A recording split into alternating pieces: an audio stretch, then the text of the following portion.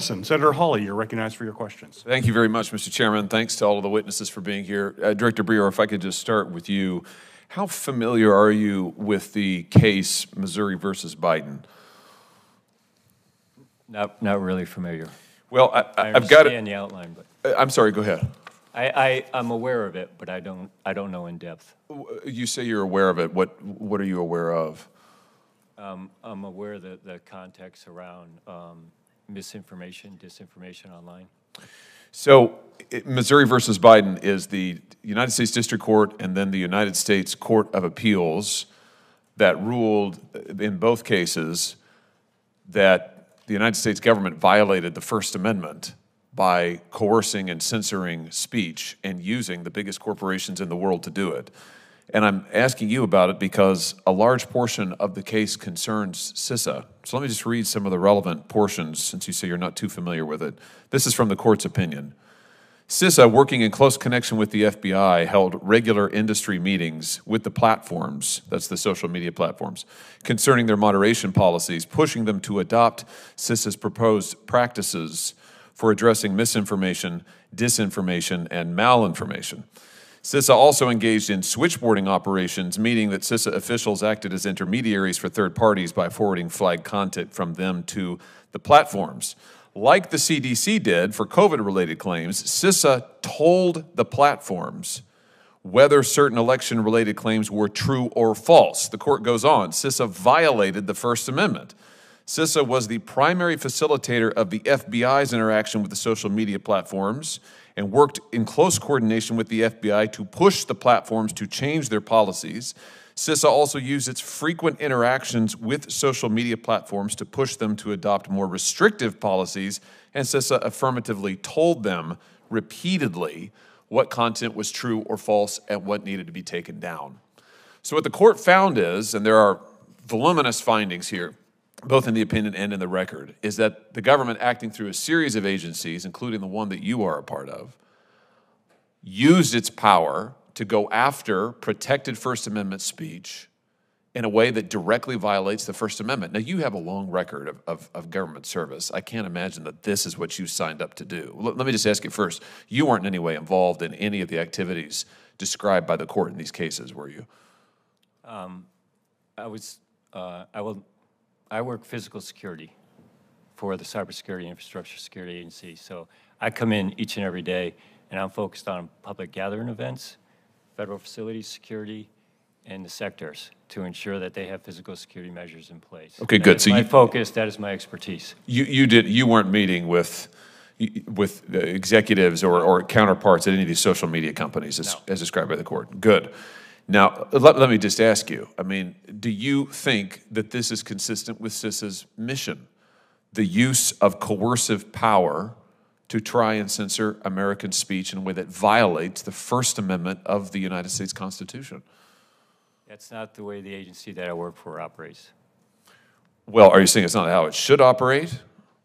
Because two courts have found it is how it's operating. I mean, that's the problem. Would you agree with me that that's a problem when federal courts find that the First Amendment has been violated by a federal agency using federal power to censor American speech? I mean, would you agree that's a problem?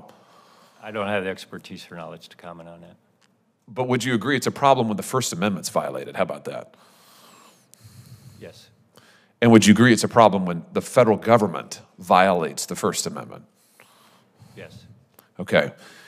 And when you say that it's not what the agency is doing, I mean, you would say that this is not, this sort of activity, the violation of the First Amendment, is not what CISA ought to be doing. Is that fair to say? I'm saying I don't have knowledge of that. Well, here's, I guess, my point to you, Director Brewer. I appreciate the work that you do and your long service, record of service to this country.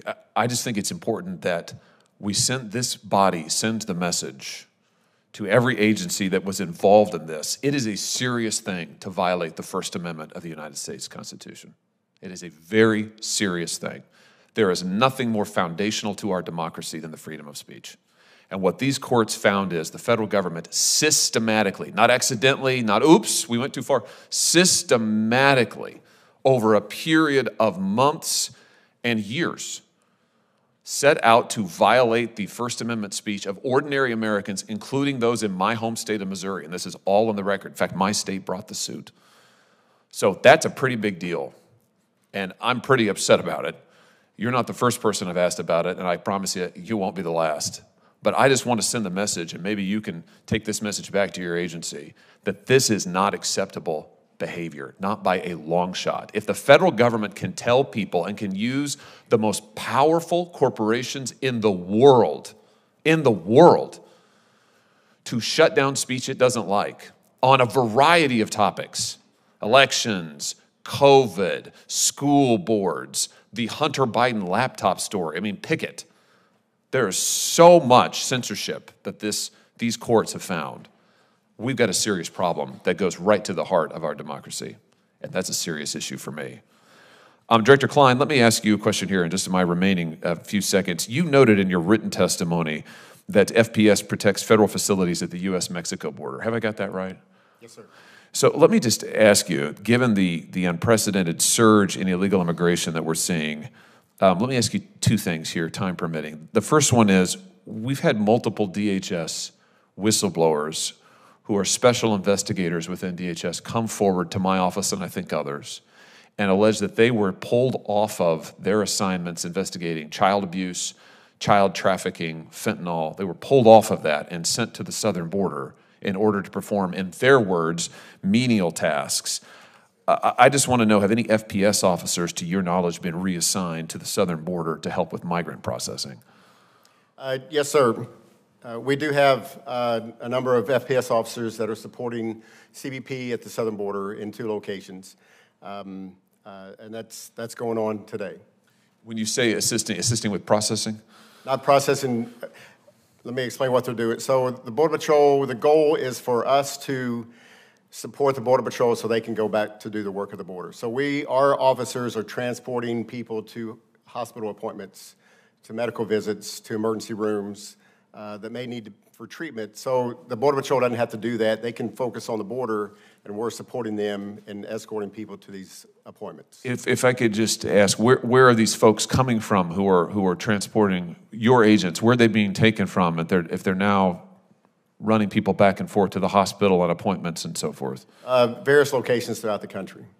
For example? Boston, Chicago. What would they otherwise be doing in those locations? Federal facility protection. So they're being pulled off of federal facility protection in order to go to the border and to take migrants to appointments?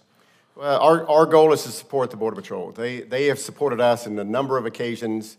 When they call and ask for help, can you provide, and it's a very small number of officers that we're providing to them, can you provide help or a need for help? And we're going to help them because they've helped us in the past. Well, I think that's important testimony, Director Klein. I'm grateful that you've given it, and sadly, it tracks exactly with what whistleblowers at DHS have told us that they're being asked to do. They're being taken off of their assignments, and they're being asked to do exactly what you just described, which is to run people back and forth, and one agent said that he was being asked to make sandwiches for illegal migrants.